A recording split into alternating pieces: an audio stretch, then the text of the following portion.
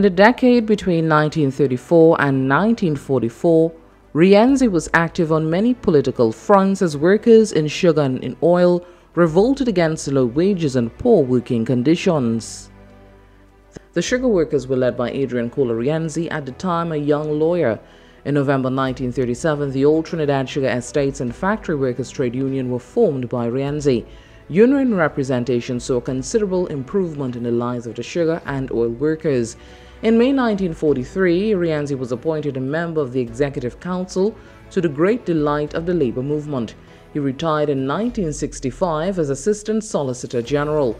A major contribution to national development was his persistent campaign to undo the colonial policy of divide and rule by constantly stressing the urgency of common struggle by Afro and Indo workers for the betterment of their condition.